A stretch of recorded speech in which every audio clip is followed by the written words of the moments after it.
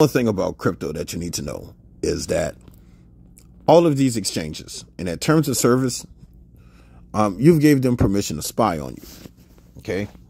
There's no way around it. In order to do this shit, you've given them permission to hack your phone, to spy on your phone, right? To watch it through your phone. Okay. There are a few things you can do to protect yourself, but not a whole lot. But one of them I want to share with you is this one right here. See this fucking camera shit? When you're not using that, right? Turn that shit off. Hit force stop. See all those permissions? Get rid of all those permissions. Right? Why in the fuck does the camera need to scan for nearby devices and all of that shit? All of this is spyware. Right? Now, you may not think this is a big old deal until you're trying to trade and somebody's watching your ass through your phone and you go take a shit and they know, or you doze off and they hear you sleeping and they know you're sleeping and then they execute a big ass dump to liquidate you. Right?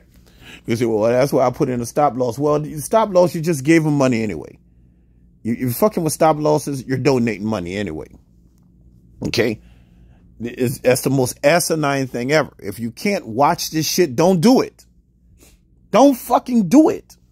If you can't manually watch it. But the moment you put in a stop loss, you have just told the criminal where your PIN code is. Right? How to access all your accounts, how to steal your money. That's the equivalent of what a stop loss is when you're dealing with these criminal ass fucking Asians that control cryptocurrency. And they hack your shit through your phone.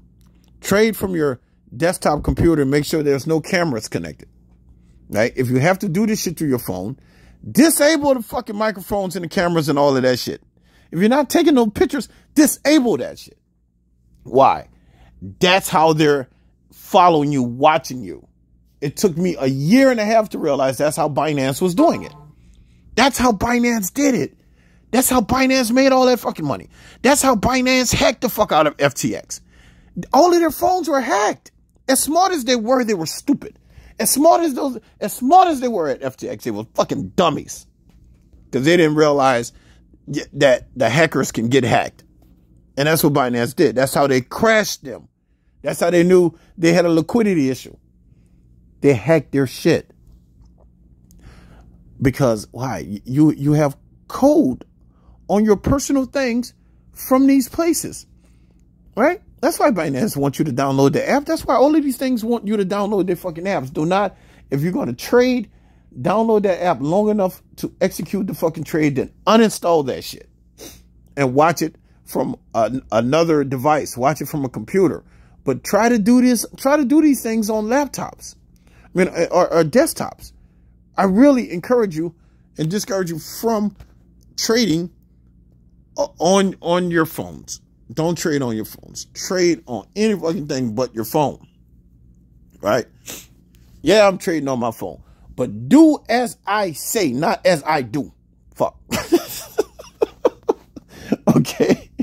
Do as I say, not as I do. Right? Because I'm obligated to tell you the right things to do.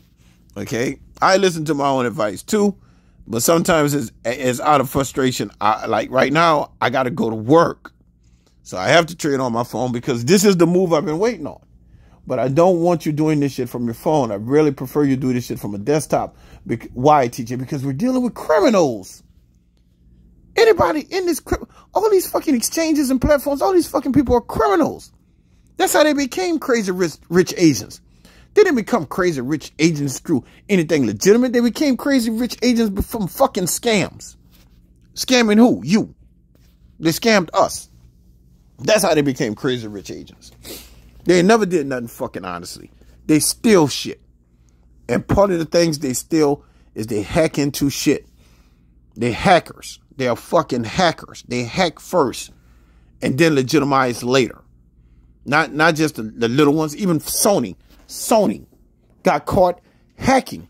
Sony put rootkits on fucking PlayStations. You don't believe me? Go Google it right now.